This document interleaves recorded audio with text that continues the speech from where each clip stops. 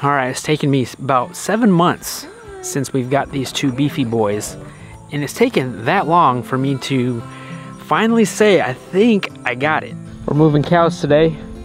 They were over there. They've been over here for maybe about a few days. All year I've been having an issue with water. How do I get water to them? And for us right now, it's with a 300-foot hose. I like the fluorescent and the bright color hoses. You know, if you're riding up here, so that way you don't run them over. Yellow's a good color. And then I can look out my kitchen window and see this yellow hose. I mean, we weren't planning on getting the beef cows this year. You know, that wasn't even on my radar. But we just got the property, 14 acres. You know, you're excited. You know, you want to start doing stuff. You want to start growing food because this is why we're here, right? When we just moved in, my buddy Justin was like, hey, there's a farm going out of business. You want to buy some cows? Don't call them a cow. They're steers. It's funny when the universe knows that you just bought some property, all of a sudden you get random phone calls in the night asking, hey, do you want this animal? Hey, we got pigs. Hey, we got cows. Hey, we got chickens. Do you want them? So be prepared. If you have not bought property yet, it's going to happen to you. You got to move the water first because this takes forever to fill up. I mean, not very good water pressure up here. You know, 7 months ago when we got these cows, it was a struggle. It still kind of is because we don't have a full perimeter fence. But now I feel like I'm so much more comfortable moving them. But before, I was really frustrated some days. Oh man. I don't know what I'm doing.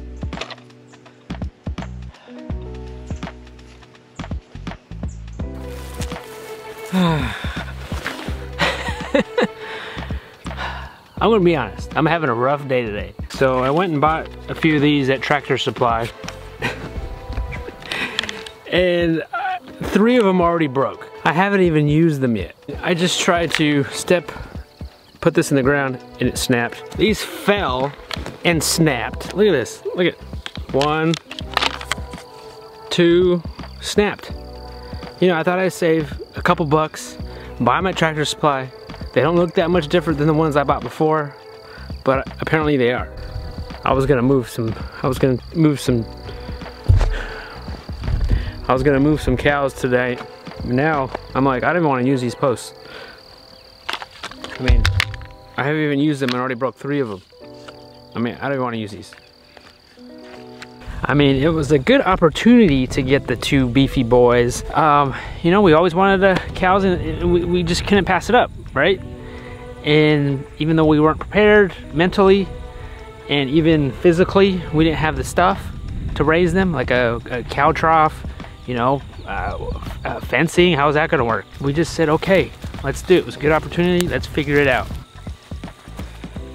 And then the farm that we bought the 2 beefy boys from, I also bought a bunch of these stepping posts from them. Grass-fed beef in a box. How bad do you want to raise these? Because it was all there, guys. It was all there. A charger, fence posts. I had the wire to hold them in. I had the 2 beefy boys. It was like a no-brainer. Like this right here. What was this? I didn't know what this was, but this is like a handle, so you won't get shocked. You know, it's like a handle, so you could hook it on and then hook it off. I like these pigtail stepping posts. These are from Gallagher because they're really strong. They're sturdy. These ones are O'Brien stepping posts. I like these as well because these are really light. So I use the strong and sturdy ones for the corners. I use these stepping posts just in between. And they don't break, which is amazing. You can step on that. We have really compacted soil here. So there was times that I've really stepped on that hard to get it in the ground. They haven't broke, but the ones at Tractor Supply don't get those. So the landscape company, that's all we are here. I'm just the janitor here, don't buy me. Filling this up is gonna take maybe about an hour.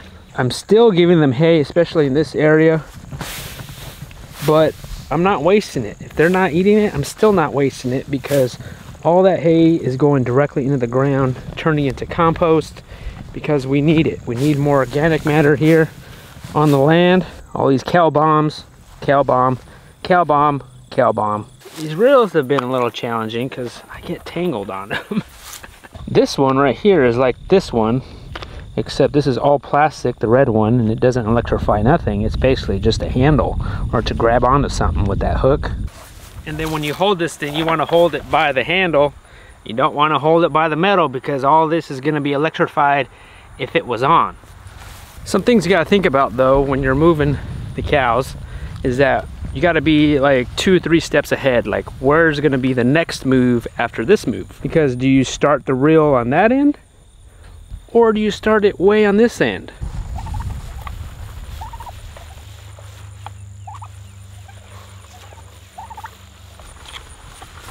And then this is my corner right here, which I like the stronger posts, the little pigtails. This wire comes in this rail, which this is not ideal. I thought I could get away with it this year of just doing a bunch of these instead of the nice reels, but some of you were kind enough to send me a reel, like a few, and so that was super helpful. I think you guys saw me struggling and was like, that guy needs a reel. So thank you for those, because it opened up my eyes and really saw that this is not the way to go. The unwinding of this is not a big deal. It's when you want to wind it back up. That's where it's time consuming. We have about 5 apple trees out here, and we need to cover them. You know, we need to put something around them because the cows will eat them.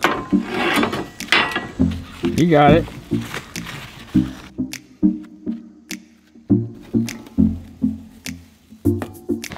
Found the zip ties.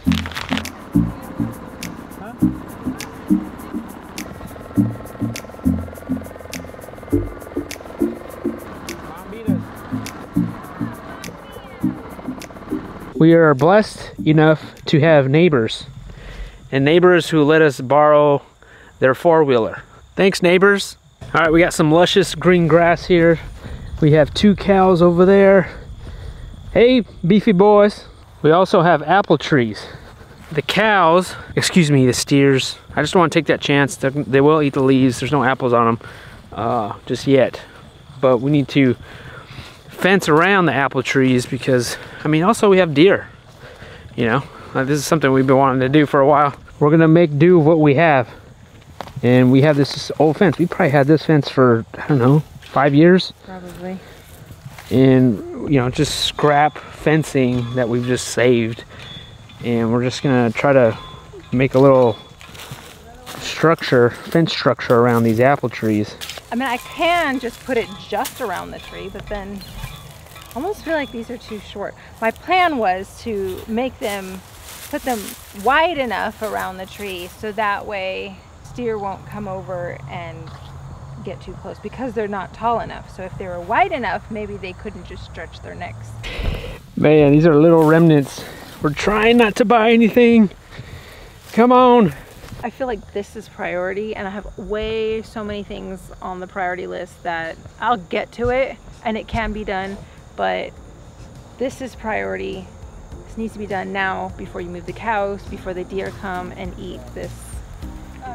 So this is the first step, you know, in the whole process of all the other things that we have to do, but this is number 1. This is until we can move the cows through here, and then Lorraine's gonna be planting some more stuff in these areas and make it, you know, a proper permaculture orchard.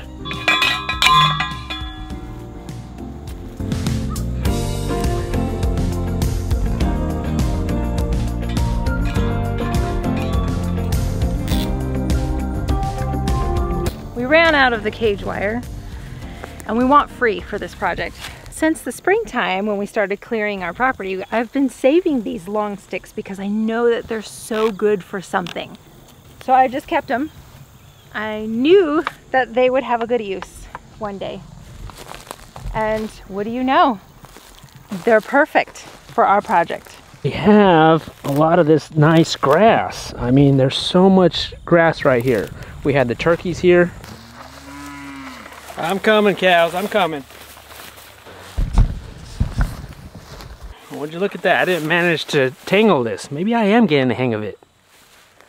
And also moving them, I feel like it's more of an art form. It really depends on how much forage you have as far as where you're gonna put their paddock. You know, where are you gonna put the area? Where are you gonna move them? How big of an area?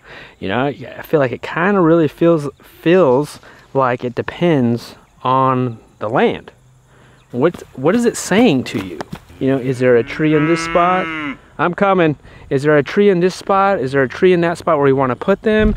You know, I want to make sure I give them a tree because they need shade. Also cows will let you know when they want to move. You know, as soon as they see me with the wire, as soon as they see me with the stepping posts, they're mooing, right? Like they're ready to go. They're ready.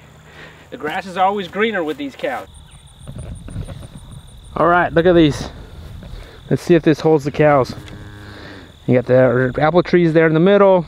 You know, we're trying to make do with what we have. We have a lot of these sticks. We have some extra twine. And just make kind of like a little stick cage around them. All right, I think we got it. We're all sealed up here. We're gonna move them now. Just unhook it here. We're coming, we're coming. Be patient here. And then we just move them. Move, cows. This way, this way, this way. Come on. Move it.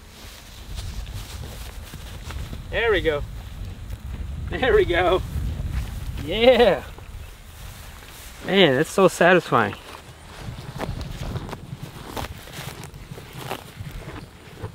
Our grass is not great. You know, that's just, this land is not great. You know, there's a lot of weeds. This is a lot of stuff going on. It's compacted still, you know, like we're still working at it. But you have to start somewhere, right? Cows will still eat a lot of this stuff. What I'm noticing, we're not gonna have the perfect land, the perfect grass. You just gotta put them on it, and over time, everything will appear, right? Everything will, all of a sudden, you'll walk out here, and I'm gonna be like, wow. It started with these two, and over the years, it's just gonna keep getting better and better and better. And if you guys wanna see a fun video, well, not at the time we were scared to death, but there's a fun video right here of our first pigs escaping. They almost got ran over.